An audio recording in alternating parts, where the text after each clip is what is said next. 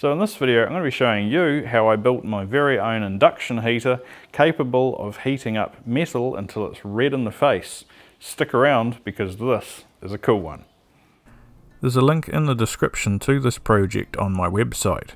You'll find a detailed schematic, bill of materials and PCB Gerber files, plus extra info related to the build. The design is minimalistic, keeping the component count to a minimum. If you'd like to know more details about the components used, they can be found by clicking the link in the corner of the video.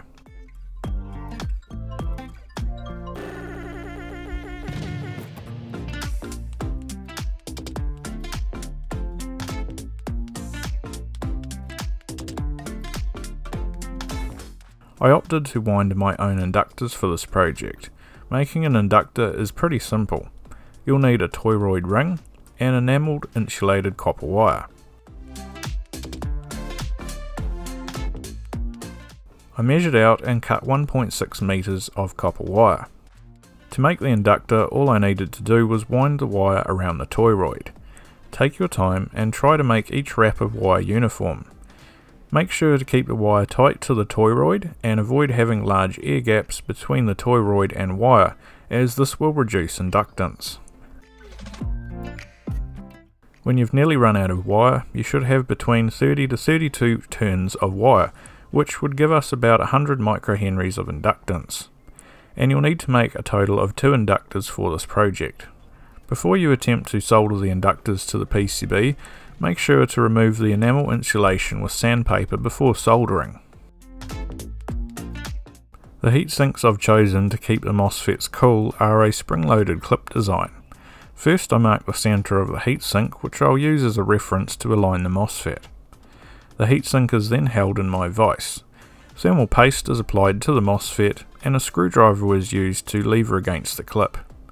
Simply slide the MOSFET into position and you're done.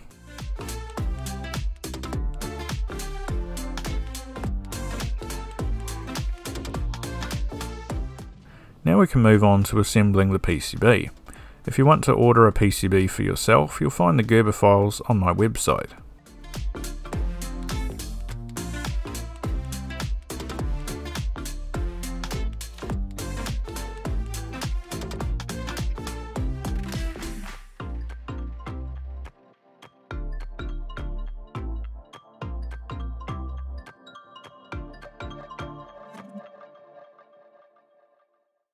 One of the diode footprints was too small, so I had to vertically mount the diode to fit. This error has now been fixed, so if you order PCBs using my Gerber files, you won't have this problem.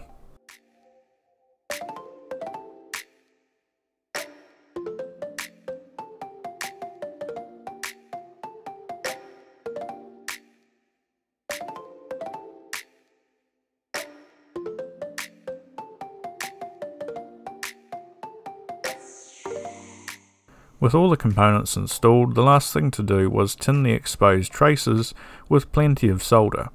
These traces carry hundreds of amps of current, so make sure you tin them with plenty of solder or you'll risk blowing up your induction heater.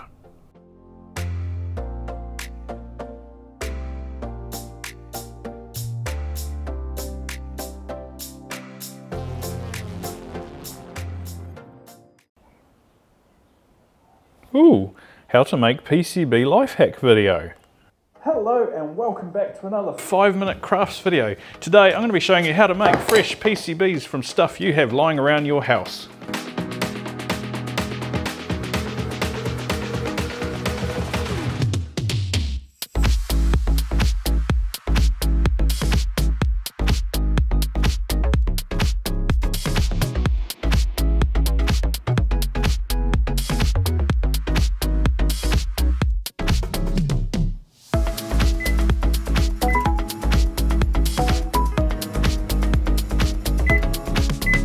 Oh, I think they're ready. Let's check it out.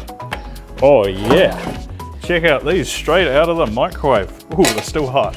So it's really that simple, guys. You too can make PCBs at home using this method. Honest. And that's it. It's the last life hack video I'm ever watching. Unfortunately, making professional PCBs at home isn't easy, but with JLC PCB they make it so affordable that you don't have to. Starting from as little as $2 for 5 PCBs, they offer fast production time, a wide range of design options and colours to choose from. And they also offer SMD assembly, meaning your circuit boards can be delivered to your door ready to go right out of the box. Try out JLC PCB for your next PCB project.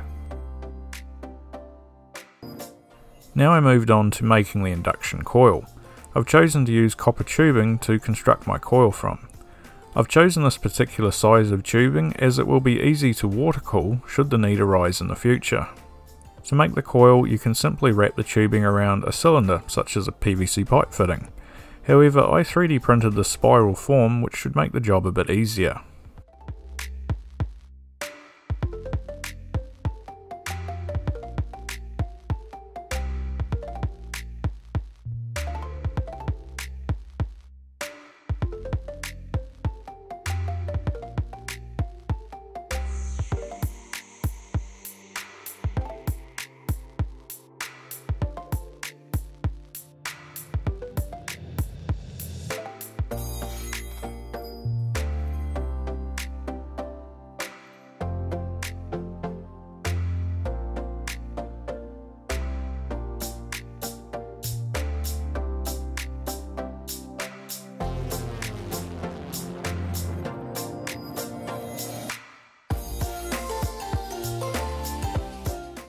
As you bend the copper tubing, it work hardens, and the more you bend it, the harder it becomes.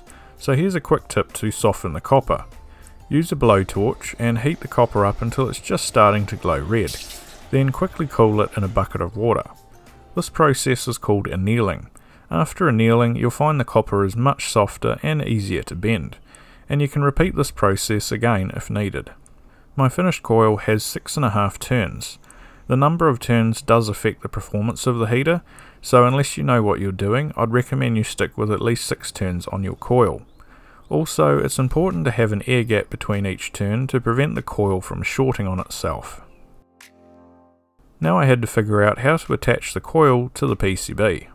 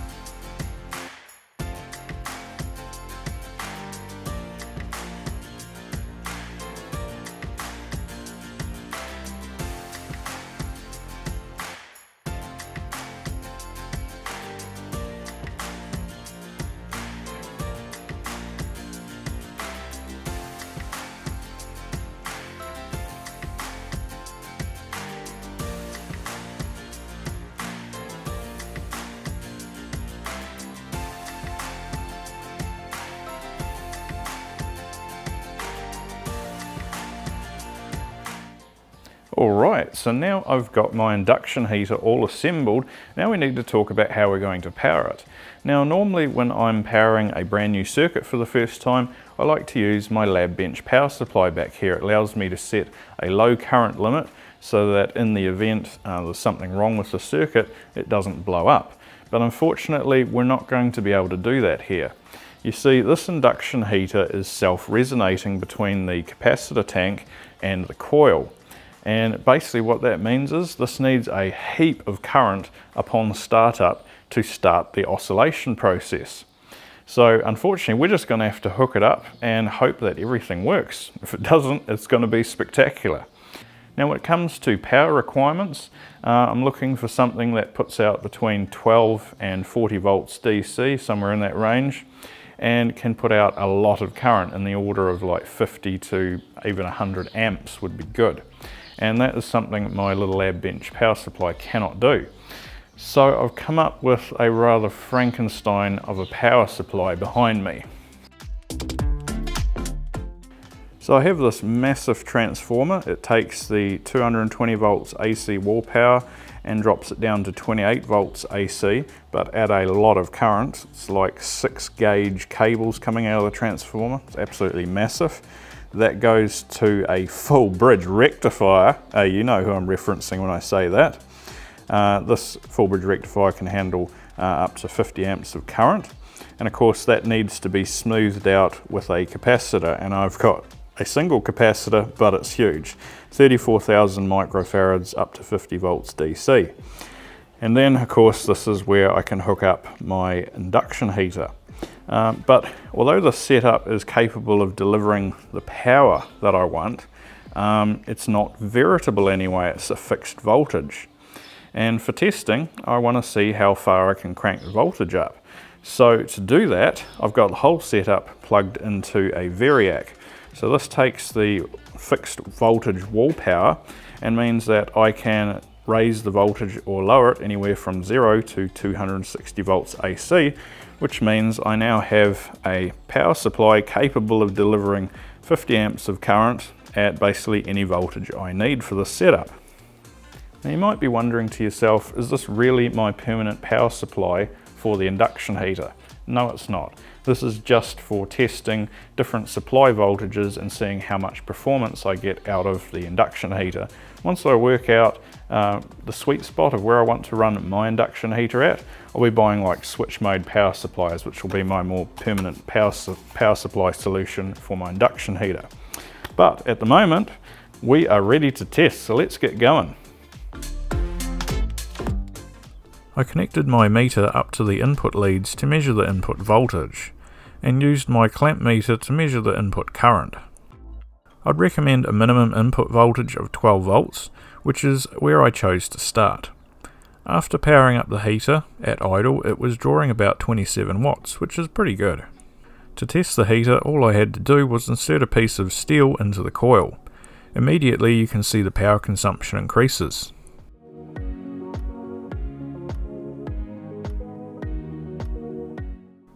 Even though the input power is set low, I could feel the pliers were getting hot to the touch. I checked the temperature of the heat sinks and they were barely warm, so everything is looking good. Before I crank up the power, first let's take a look at the power across the coil using my oscilloscope. Here we can observe a beautiful 50 kHz sine wave with a peak-to-peak voltage of 70 volts. We can also see how heating a piece of metal affects the frequency and voltage across the coil.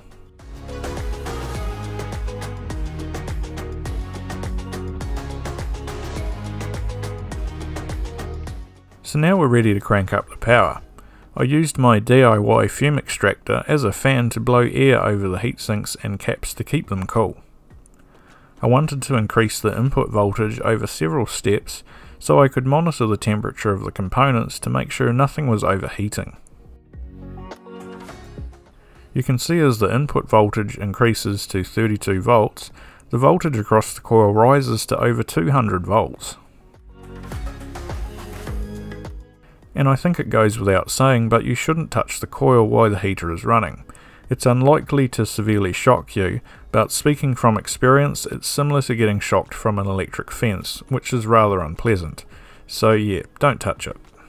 Now I turned up the voltage to 48 volts input and played around heating different metal objects.